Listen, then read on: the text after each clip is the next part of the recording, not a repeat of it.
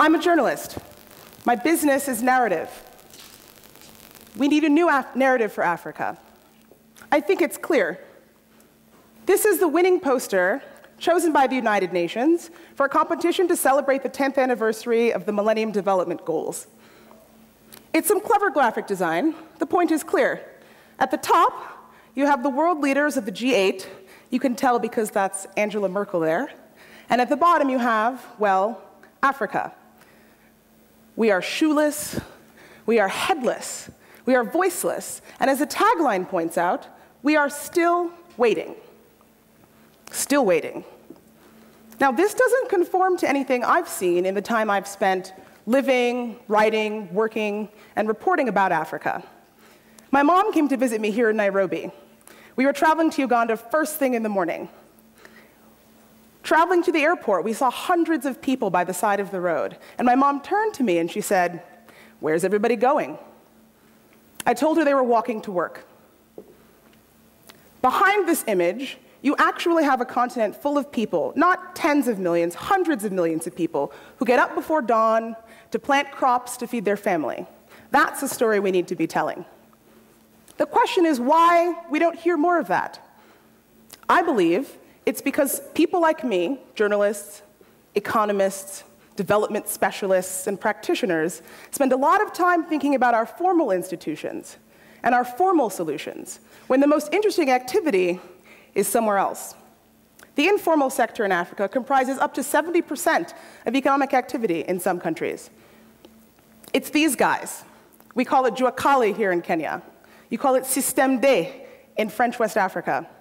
All of this is about selling ice when it's hot, selling umbrellas when it's raining. It's even the guys who made my country, Nigeria, famous for internet scams. It's about making do.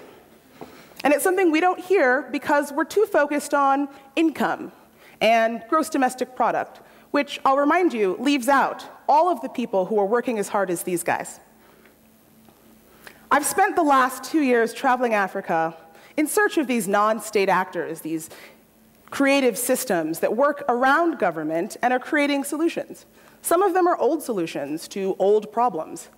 These women in Mozambique have a very novel system for dealing with childcare. The woman with the youngest child takes care of everyone else's child so that everyone can work and benefit. Some solutions are more high-tech for more complicated problems. Many of you may know about Ushahidi, which was born here in Kenya as a response to post-election violence in 2008. What's important about Ushahidi is not the technology, but the network. I traveled to Nigeria last April for the election, where Ushahidi was being deployed. And the folks at Ushahidi knew the network mattered, but they couldn't figure out how to get information about who to text to so many people at once. Where did they go? They went to the tailors. They went to the welders. They went to the hairdressers. They went to the boda boda bicycle guys, the butcher, the baker, the candlestick maker.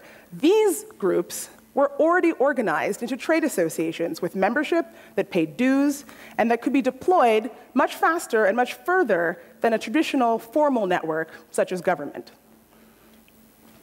When you start to look at Africa's informal sector, more than you look at its formal statistics, you start to see really dynamic solutions.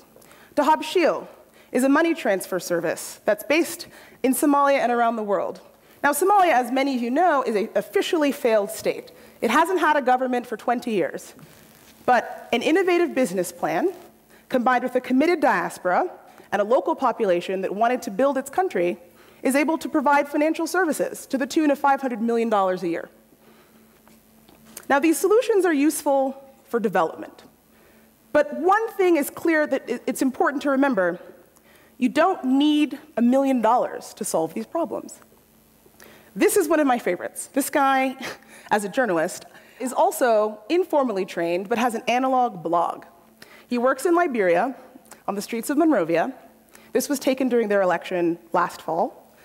And every day he writes about what's going on, and people stand and they read and they talk. A third space has developed that's not virtual, because internet access in Liberia is still spotty.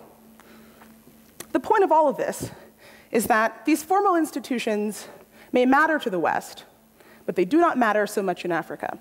And if we can find a way to leverage them, we can do more. I'll leave you with a final example of how Africa works around and works differently. In Kenya, giving directions is not a matter of saying, I'm going to 123 State Street. Rather, you say, look for the petrol station, look for the yellow building, take a left, and then ask someone. Now, in development, when you believe in formal systems and you expect an address, you miss the fact that there's more than one way to get from point A to point B. When you focus on formal institutions, you forget what Africa does best. It's as E.F. Schumacher, who is an evangelist for appropriate technology, says, a man who tries an imaginary map, thinking that it is a true one, is likely to be worse off than someone with no map at all. Thank you.